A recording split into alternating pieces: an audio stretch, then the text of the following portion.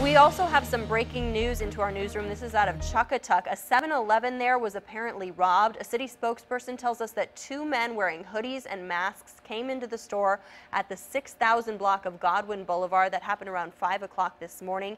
They allegedly had weapons with them, but police aren't saying right now what kind of weapons they had. Police are still investigating this, and we're working to get more details. We'll bring you those as soon as we get them.